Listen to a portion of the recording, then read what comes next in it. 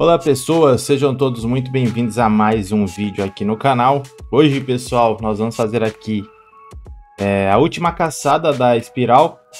E a gente já tem essa notificaçãozinha aqui na tela, né, ó. Bispão, 9.500 unidades, mais 10 pedrinhas e o kill, mano. Eu tô querendo o Shocker, a dupla do Shocker. Tô querendo fazer doideiragens aí, tá? Vamos ver aqui então como é que vai ser a paradinha. No caso nós temos sim conteúdos novos aqui. Então vamos fazer as caçadas primeiro, depois a gente faz a eternidade. Eu vou fazer tudo aqui com vocês ao vivão. E lembrando, pessoal, likezão no vídeo. Caso você esteja me conhecendo agora, se inscreva no canal e faça parte aí da nossa família, tá? Comenta aqui o que vocês estão achando dos conteúdos aí e tudo mais. Se eu não me engano, velho, é aqui. Vou dar uma breve olhadinha aqui, mano. Tem que fazer um tal de namor. Eu nem explorei isso aqui ainda, ó. Vem pelo Doutor Estranho, pega a bifurcação, pipipi, vem pra cá, tal. E aí tem que enfrentar esse namor aqui com a Shuri, beleza? Esse vídeo vai ficar um pouquinho mais longo, eu vou fazer essas gameplays aqui com vocês, tá? Qual que é o nozinho da linha? Tá. Vamos pegar aqui então a galerinha de cowboy, né? Vou pegar aqui a dominó. Eu gosto sempre de jogar com a Domi Dodome. Vou tirar o Punisher. E vou trazer pra cá a Shuri, né? A gente tem que trazer a Shurizinha. Eu tenho ela na versão de 7 estrelas, provavelmente. Sim. Vamos lá! Vamos lá. Aí os carinhas que forem... tipo esse Doutor Estranho aqui a gente faz de teia. Que é uma linha que eu ainda não fiz, né? Então talvez eu faça ela inteira. Ai. Eu lembro que essa linhazinha aqui, a galerinha passou mal, manos. Nessa linha. A galerinha passou mal. Deixa eu já colocar meu Oakley. Vamos lá.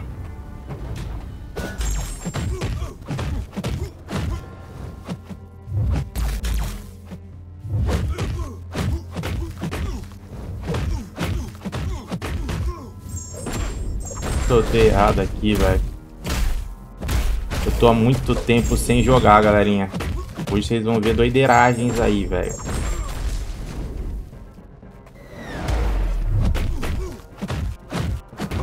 Ó, você vê. Eu não jogo sério, né? Focando em pegar destreza do campeão novo e tudo mais. Desde de quando a gente pegou o rank 22 mundial. Eu só venho matando o boss de AW, só. Isso, querendo ou não, é punk, né, mano? É punk porque... é difícil, né, mano? Eu vou falar a verdade pra vocês assim, sabe? Eu tenho ficado muito triste com o jogo, mano. Com a comunidade do jogo também. Eu sou um cara que... pô, eu amo esse jogo em si, mas tá tudo muito repetitivo, sabe? Tá tudo sempre muito igual, mano. E aí vem chegando jogos novos, sabe? Você vai... pô, saiu o COD novo aí também. A galerinha aqui do Discord tá jogando esse COD. FIFA. Muitos outros jogos, cara. E... querendo ou não, MTC vai ser sempre isso, né? O MTC vai ser sempre isso. Eu cansei de mandar sugestões pra Kaban. De verdade, assim, mano. Mandei tanta sugestão. Aí trocou todo mundo lá. Mudou. Ixi, mudou tanta coisa. Eu sinceramente, galerinha, eu tô muito desanimado com o jogo, sabe? Se não fosse a criação de conteúdo, eu amo criar o conteúdo do jogo, né? Isso é indiscutível pra mim, assim. Eu nunca vou parar de fazer isso aqui porque eu amo fazer isso. E também porque eu ganho dinheiro, né? É uma das minhas fontes de renda isso aqui. Mas tá maçante demais, velho. O mensal, a gente tá com o mesmo mensal. Pô, há quanto tempo já? E acabando muda aquela carniça. Tem gente que nem mensal tá fazendo mais, velho. entendeu? A galera nem mensal tá fazendo mais. E, pô, uma demora do caramba pra lançar os atos. E aí quando você vai ver é um Ctrl+C, Ctrl+V do outro, mano. A única coisa que muda é a mecânica do boss. Eu, assim, do fundo do meu coração, mano, tô uma carta aberta mesmo com vocês aqui, mano, que eu gosto de conversar com vocês. Quem gosta de mim, né? Eu gosto de conversar com quem gosta de mim. Tá fogo, mano. Tá fogo. É difícil. MTC tá difícil. É bug atrás de bug. Chegou esse 60 FPS. Tem ataque especial que não tá conectando mais. A Caban fala que vai resolver. A gente manda a parada pra eles e não resolve. Mano, tá... BG é sempre a mesma coisa, né? A galera do BG, a grande... Não vou generalizar todo mundo, mas a grande maioria acha que quem não joga BG todo mundo é noob. E acho que a galera de AW... É sempre assim, mano. A galera do BG é assim, a galera de AW também, velho. Ou você tá no mestre ou você não é ninguém, entendeu? Você é inferior. É umas coisas na nossa comunidade, cara, que lutar contra isso é muito difícil. E tipo assim, são poucas pessoas que lutam contra isso, sabe? A grande maioria só aceita. Então a gente fica numa situação muito complicada nesse jogo, né? Igual eu falei pra vocês, eu nunca vou parar. Mas tristeza me dá, sabe? Me dá muita tristeza esse tipo de coisa. Muita tristeza. Ai, ai. Hoje a minha dominó vai quase pro X200. Então, pô, é um dia bem feliz pra mim aqui. Tem uma gema também que a gente vai pegar na caçada, né? Se eu não me engano.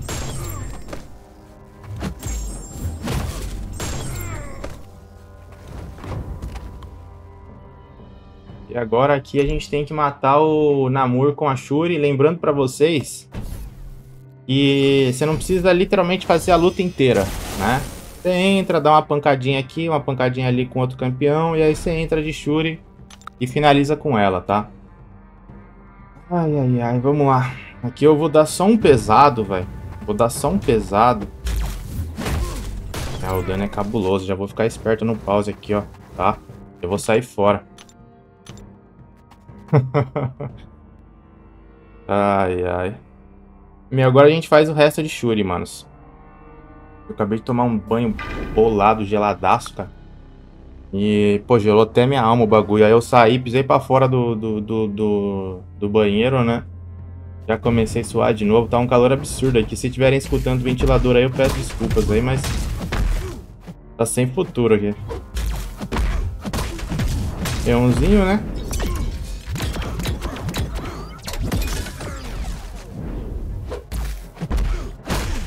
Finalizamos.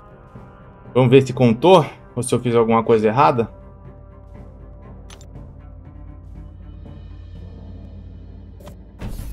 Tá, contou. Aí aqui agora, manos, quantas lutas faltam pra mim? Eu não vou nem terminar. Ei, deixa isso aí quieto. Aí agora pra mim falta a segunda, né? Que no caso a gente tem que derrubar o Carnificina. Se eu não me engano. O Carnificina com o Venom. Então a gente já tira ali a Shuri, né? E vem na caçada do Venom aqui, ó. Vamos achar o Venom.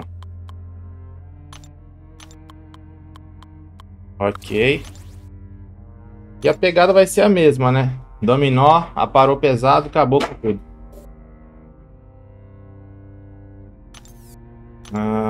Cadê o Carnificina aqui? Ó, o Carnificina tá ali em cima na direitinha, né? Então aqui, no caso, não vai rolar dominó porque tem a tenacidade da galerinha, ó. Ele tem 75% de chance de purificar a paradinha. Então, o que eu vou fazer? Vou selecionar um time que não se baseia em... né? Em procedimentinhos. A Lobito, a grande maioria dos campeões se... Ah, fanaticagem, pô. Que é isso? Vou fazer a fanaticagem aqui.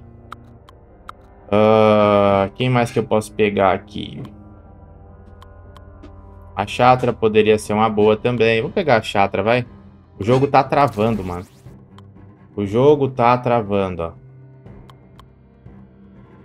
Algumas coisas eu sinto que elas nunca vão mudar, velho. Pegar o Spark aqui também. Vamos lá.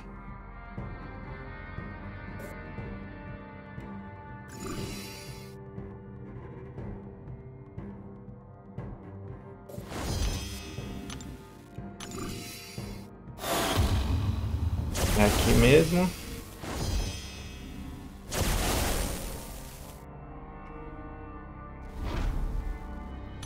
O jogo está travando. Complicado.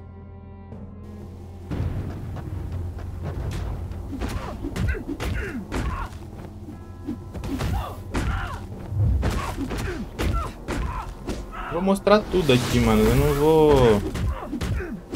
Pô, ela fica imortal, né, cara? É esse tipo de coisa aqui que também me entristece bastante, sabe? Olha a Fênix, mano. Gente, olha pra Fênix. Olha o Dormammu, né? Há quantos anos a gente reclama disso e o jogo não faz a parada acontecer, velho? Fogo, cara. É fogo, mano. É fogo, cara.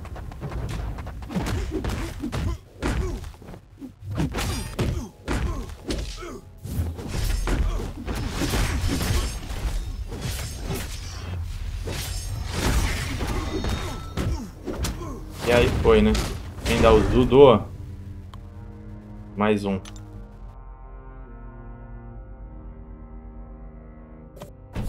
Tô chegando, hein, carnificina? Tô chegando, hein, mano. Grutão fazendo a grutagem.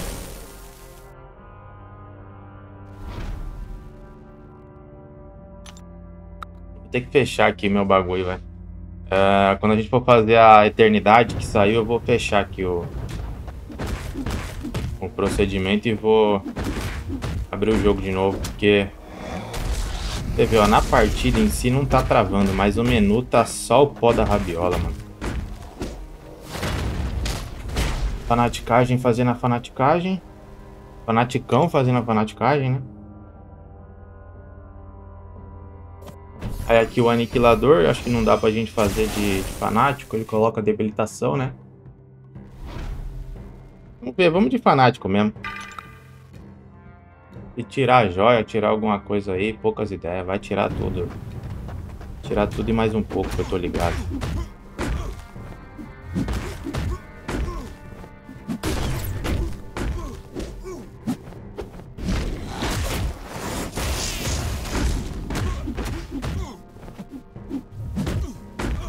Tirou foi nada, tadinho. Ele não conseguiu acertar, né?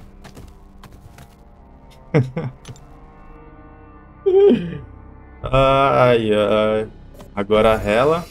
Nossa, esse Visão Arcos, quando tava no começo do canal, galera, ele fechava meu... No começo do canal não, né?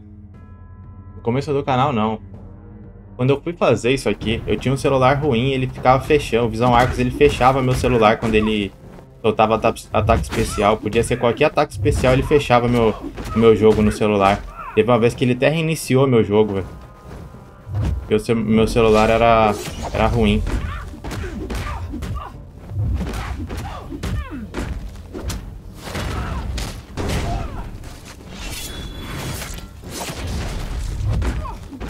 Valeu, fanaticagem. A gente tirou o indestrutível dela. Aí aqui no Visão não dá pra usar o fanaticagem, né? Mas vou de fanaticagem mesmo e poucas ideias. Ai, ai.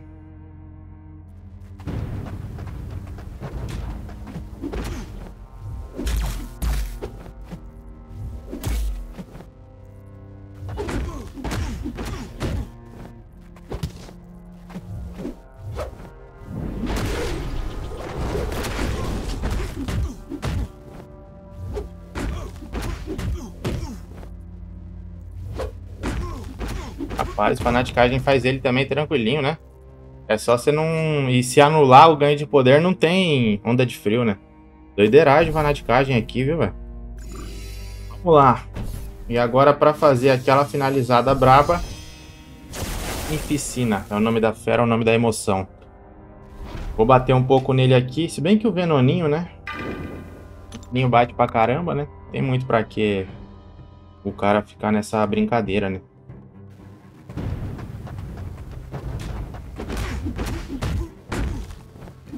Nice.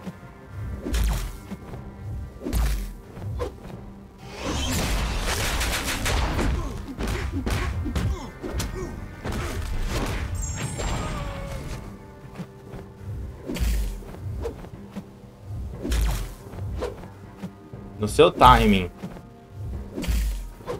Isso, garoto.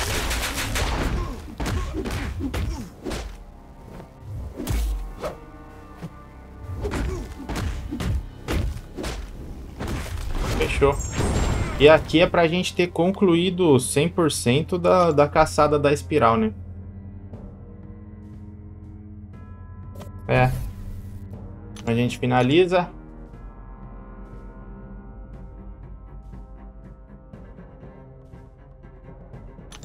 Vamos receber aqui então, ó. Foi a quinta. E agora a sexta. Aí tem um emojinho de BG e uma gema aqui que nós já vamos ver em quem que vai ser utilizado, né? E as pedras também, inclusive, que eu já obtive, tá, jogo? Eu já obtive. Na verdade, aquilo era foto de perfil, né? Ou não? Ah, não, tá. Viajei, é campeão novo que o cara recebe, né? Vamos dar uma olhadinha então, ó. Inventário. Itens de campeão. Cadê a geminha? Tem a pedra também, ó. A pedra, no caso, quem pode utilizar dessa pedra? No meu caso aqui vai ser a Dome do Dome, né? Eu poderia estar investindo no prestígio da minha chatra, mas eu não tenho muito, ó. Tem 97 de dupe, galera. Infelizmente não serve no novinha, né? E para R2, vamos ver as opções que eu tenho, manos. Líder, tenho Caveira, tenho Joey, tenho Rock, tem a Emma, o Wong. São boas opções, né? São boas opções. Que decepção esse Visão Arcos, hein, galera? Que decepção. A gema a gente vê depois, tá bom? Vou pensar bastante, vou ver o que eu vou fazer aí. Agora eu vou fechar o meu jogo e vou abrir ele de novo porque esse lag no menu tá me incomodando, tá bom? Pera aí. Uma hora depois. Bom, voltamos, né, galerinha? Então eu fui dar uma olhadinha aqui e o que acontece? Eu estou quase abrindo um cristal de 7 estrelas. Nós temos algumas tags aqui para fazer, né? Cósmico, tamanho M. Metal, tamanho P. E Vingadores, tamanho M, tá? Se eu não me engano, ali vai ser Photon. Metal, tamanho P, pequeno. O Spark. E Cósmico, tamanho M. Pô, tem Motoca, tem Hulkling. Ixi, tem um monte de galerinha aí. Cabanzinha tá tranquila, né? Tá abrindo a mão pra gente aí. Deixa eu dar uma olhadinha então aqui na eternidade. Eu quero saber quanto que tá aqui, o que nós vamos ganhar. Se nós for ganhar,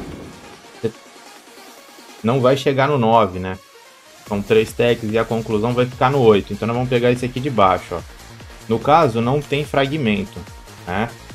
Então eu vou comprar aqui na loja de BG mesmo, pra gente já abrir uns 7 estrelas aqui. E ver se tira uma duplicação interessante ou um campeão novo pra tá fazendo a play, né? 3 acho que dá. Foi? Tá.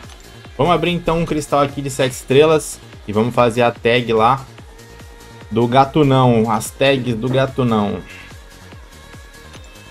A Blades pode daqui, look eu quero, acho legal, Destruidor também. Serpente, por favor, tá na hora de eu receber esse campeão. E, pô, podia duplicar a pó também, não acharia ruim, velho. Mas o que eu quero aqui mesmo é a dupe do Killmonger, galerinha. É o que eu mais tô querendo, ou a dupe do Killmonger ou o Mercenário. Algum campeão que eu venha ao par. Vamos lá. Uma dupe legal, né?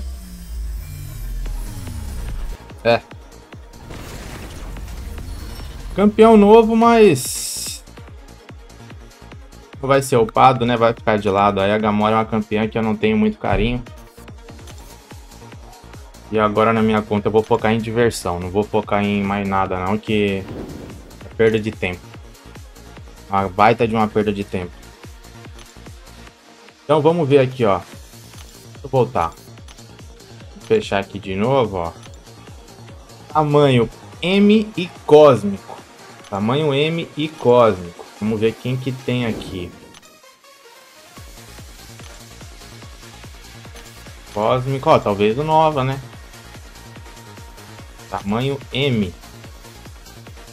Todas as tags. É, dá pra fazer de Nova, ó. Vamos dar uma olhadinha. Ô, novinha! Espero que conte, né? Porque... Então o Gatuno tem o quê? Aí, ó. Não pode ser imune a drenagem de poder, roubo de poder e queima de poder. Então aqui você já matou Hulk, Link e Gala, né? Quando o poder do atacante é drenado ou roubado, ele perde 1% da saúde máxima. Ok. Vamos perder vida de todo jeito, né? Que... Ah, não. Tá. Vamos ver. Não sei o nó, né? Quando o atacante ganha uma barra de poder, ele sofre um bloqueio especial por 1 segundo, tá? Quando o atacante executa um bloqueio sincronizado, ele recebe uma carga de vacilo. Acertar o bloqueio do defensor remove a carga de vacilo, tá? O defensor ganha uma carga de indestrutível a cada 30 segundos, até 1. Quando o atacante ativar um ataque especial, reinicia o contador e remove uma carga. Se o mesmo ataque especial for usado 2 vezes seguidas, adiciona uma carga, tá? O poder do atacante é drenado a cada 30 segundos, né? Então a gente tem que tomar cuidado com isso aqui, isso é bem chato. E quando o atacante prepara seu ataque pesado, por assim, seu poder é removido. Ô, louco. Se o atacante não acertar, 5% do ataque do base do defensor, a gente vai regenerar com essa incineração, tá? Vamos tentar de Nova, né? Lembrando que o Nova é defesa, né? Mas é híbrido, né? Consegue fazer uma playzinha no ataque também. Vamos ver como é que é. O Gatuno a gente não pode punir os ataques especiais dele, né? Vou usar os dumpzinhos aqui. Lembrem sempre dos amplificadores, tá, galerinha? XP porque é top demais. De vida. E o de damage. Show? Vamos lá então. Fazer o pagodinho aí. Aqui vocês podem usar vários outros campeões, tá? Eu tô só na brincadeira aqui, tentando brincar aqui, tentando me divertir aqui, tá, galera? Ok. Não lembro quais são os ataques especiais do Gatuno, velho. Pode soltar, mano. No seu time você solta aí, velho. A gente não pode punir, né? Soltar o E1 aqui, fazendo a E1zagem.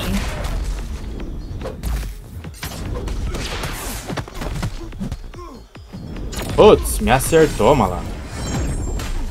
Tá, vai dar pra fazer. Ó, pelo que eu vi aqui, dá pra fazer com qualquer boneco, tá, galera? Dá pra fazer com qualquer boneco isso aqui, mano. Ixi, aqui vai estar tranquilão. Qualquer boneco tamanho P aí que não tem a imunidade, né? É mais pegar a gameplay aqui, vamos ver. E aqui nós estamos na alvivagem, hein? Vamos lá. Putz, começou me batendo já. Aqui já dá pra eu fazer uma voltagem, não dá não?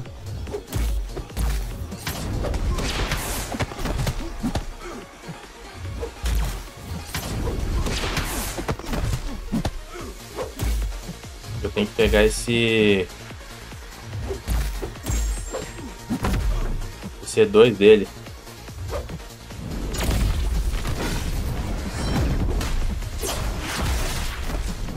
Bem. Ah, ele ia drenar meu poder, fazendo a drenaginha. Ok.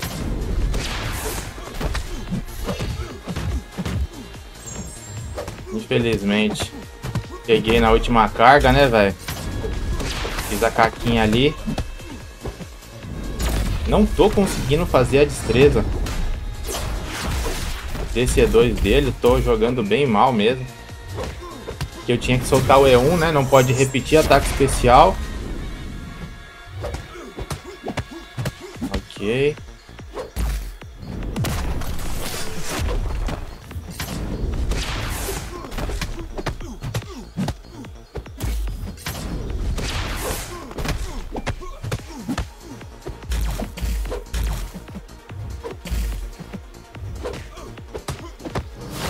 Vai G2 mesmo. Ah, agora eu consegui fazer a destreza. Ah, demorei pra... Demorei. Vamos de novo, vamos mais uma. Se eu não conseguir agora, vamos fazer a revivagem. Mas, pô, tranquilão. É só o cara pegar a play mesmo aqui, mano. Só você não repetir ataque especial, né? Eu vou solar esse cara de novo aqui, mano. Vou solar esse cara de novo. Vamos lá.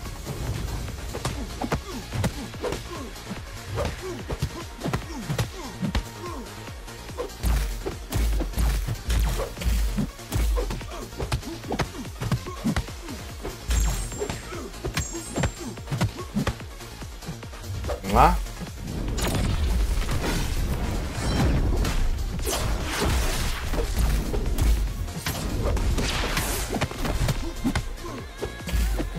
Ok.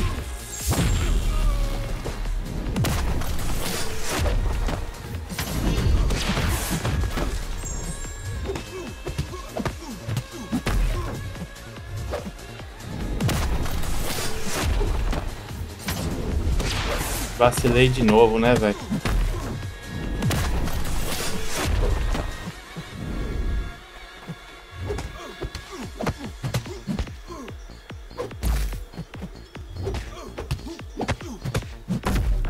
Tá.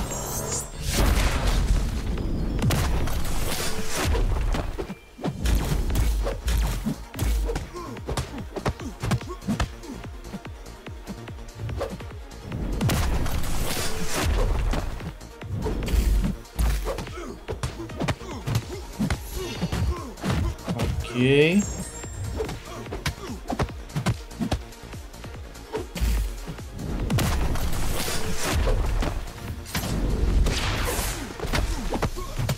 Foi o E1, velho. Aqui eu vacilei.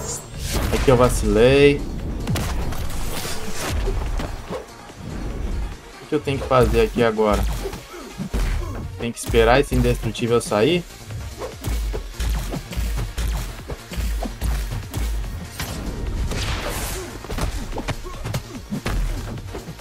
Vamos tentar fazer a destreza DC2. Ok.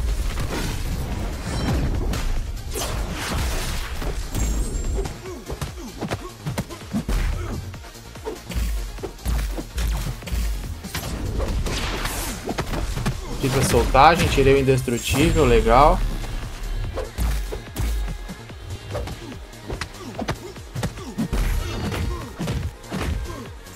Esperar.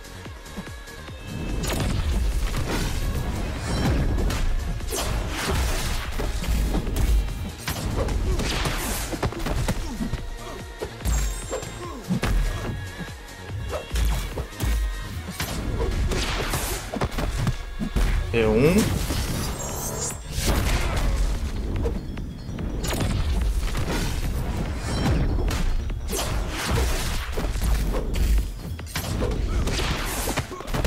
Fechou. Dava pra fazer melhor. Bem melhor, né? Mas deu uma garoteada ali. E assim, galera, vamos dar uma recapitulada aqui, mano. Dá pra você fazer com várias tags aqui, tá? Ou com vários campeões aqui no caso, tá? Ó, vamos ver de novo. Feed Nova só pra brincar, né? Nova não é meu melhor atacante cósmico, passa longe disso, né? Cósmico. Tamanho M. Seleciona todas as hashtags. Então, ó, você pode fazer de Vox. O Motoca tem vigilância, ele vai fazer. Você pode fazer de surfista. Você pode fazer de Adam. O Adam pode ser uma boa opção. O Homem de Ferro Superior tá muito bom também. Tem mais. Então temos várias opções aí, tá? Temos várias opções aí. Realmente, pô, a cabanzinha tá pegando leve nas tags, viu? Pegando bem levinho nas tags a cabanzinha. Vamos ver aqui se contou, né? Ó, tá, contou, legal. Agora, metal tamanho P. Metal tamanho P. Vamos ver o que a gente tem para usar.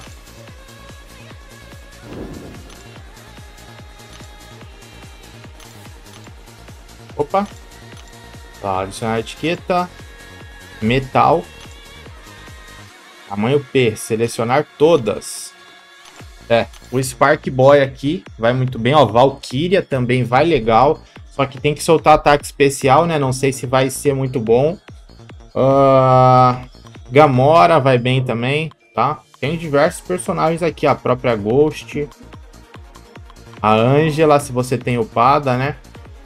Eu, em particular, não gosto muito da Angela, mas entendo o potencial ofensivo dela. Eu vou de Spark Boy.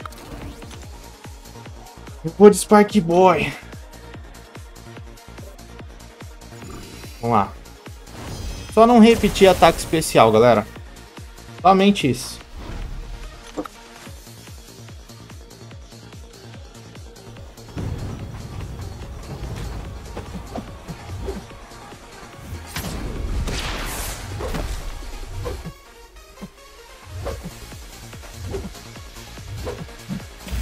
Bater um pouquinho nele aqui, né? Nossa, Spark Boy.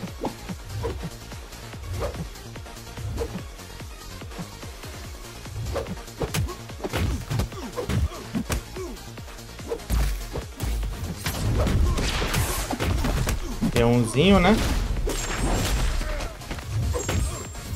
Fazendo a drenagem. O Spark é um pouco mais lento, manos. Tomar um pouco mais de cuidado na hora de punir esse ataque especial dele.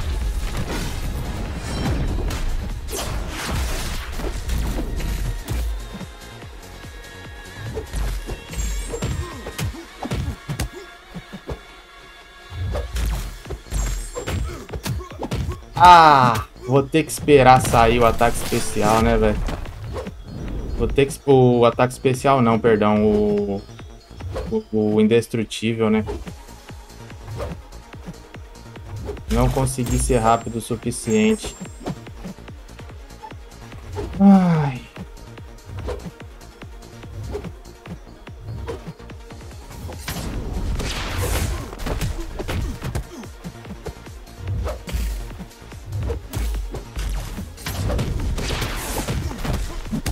Agora eu tenho que chegar no meu E2.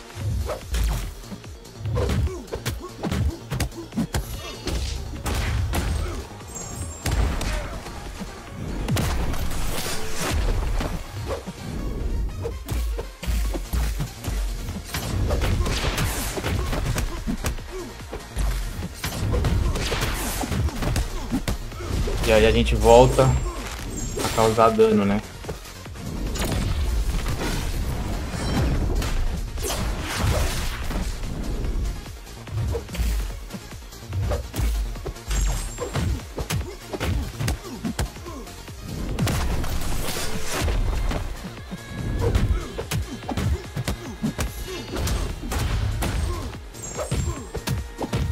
Fechou. Fechou. Eu não esperava que viesse tão fácil esse Gatuno pela mecânica defensiva dele de você não poder punir, né? Mas tá bom. Tá bom. Tá show de bola. Ponto pra cabanzinha aí fazendo um conteúdo que todo mundo possa brincar, cara. Vingadores e tamanho M. Photon 100% aqui, mano. E aí, galerinha, eu tô fazendo com os... vamos só dar uma recapitulada, né? Metal e tamanho P, ó. Deixa eu ver quem que seria legal aqui pra recomendar pra vocês. A própria Tina, tá? Vai fazer legal. A Coração de Ferro, quando você coloca, acho que 4 debilitações, ela é imune ao erro, tá? Então ela vai conseguir acertar o Gatuno aqui. A Gamora, como eu disse. O Aranhazinho aqui, ó. Né, ele tem a mecânica da teia dele que faz com que ele consiga acertar o Gatuno. A Ângela, como eu falei, enfim, tem bastante opção. A Sentinela Ômega também tem a mecânica ali. E agora é Vingador e tamanho M. Vingador e tamanho M. Ó, tamanho M, selecionei todas. E aqui a gente tem que pegar...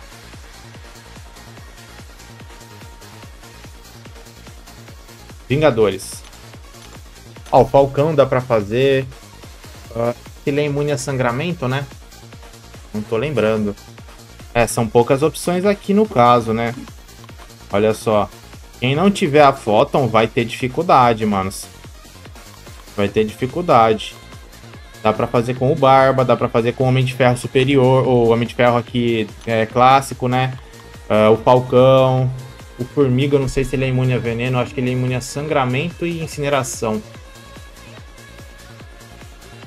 Enfim, vamos de Photon, tá? Esqueci o nome dele. O Mercúrio, tá? O Mercúrio consegue também lidar com ele tranquilamente. Vale lembrar pra vocês aí. E aqui o problema mesmo é você usar os ataques especiais ali, velho. Você não pode jogar a full, né? A Photon, ela é imune ao erro no médio. E quando tá construída, ela pode bater normalmente, se eu não me engano. É isso mesmo. Ela pode aparar ele, né?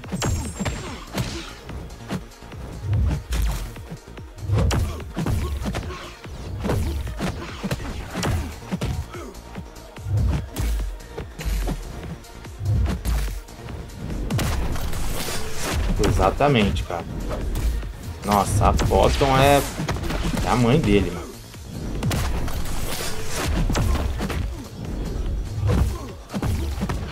Tô tentando chegar no E3, tá, galera? Mas não vai dar pelo jeito. Eu vou soltar o E2 aqui de qualquer jeito mesmo, velho. Ok.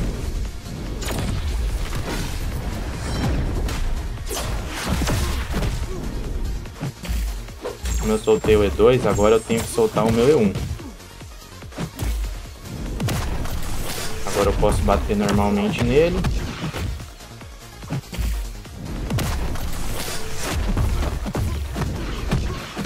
É isso mesmo, vamos lá. Henrique ajuda. Agora vai drenar o meu poder, né? Beleza. Não bloque. Show.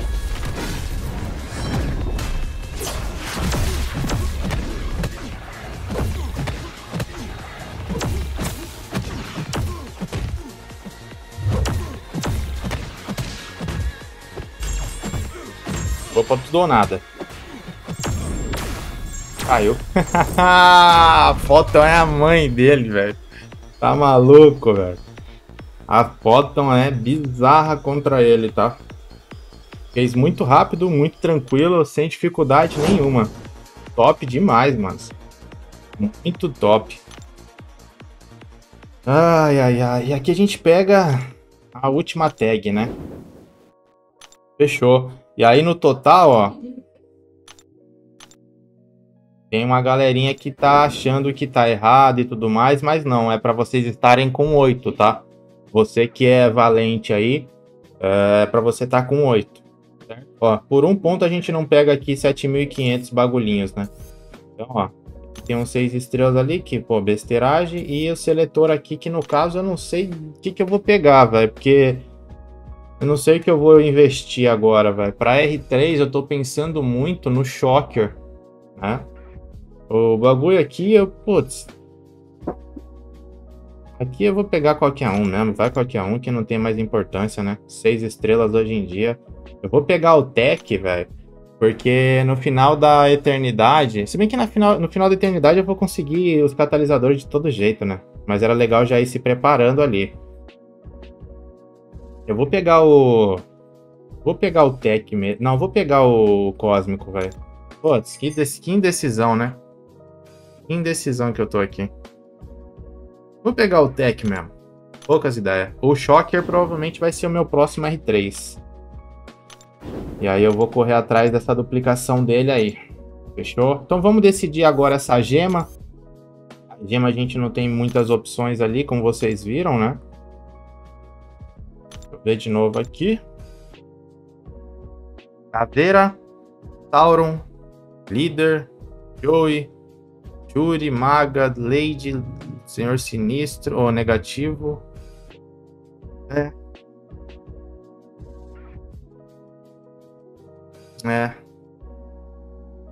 Eu vou no Caveira, que não tem muito pra onde o cara fugir, não. Subi o Caveira mesmo aqui. Talvez possa ser também um R3 no futuro, né? No lugar do Shocker. Vai depender muito ali do que eu tiver planejando pro momento, né? Mas como eu disse pra vocês, tô muito desanimado com BG, tô muito desanimado com AW. Tô desanimado com tudo, na verdade, desse jogo, cara. Sinto que assim, a Kabam tem muitas coisas pra melhorar. Tem muitos pontos a prestar atenção, né? Focar mais. E é isso. No futuro eu vejo aí o que vai ser, tá bom? Caveirão aí, ó. R2. Fechou? O que eu vou botar nele? Geralmente a gente enfrenta ele com campeão de dano, né? Vou botar resistência física mesmo.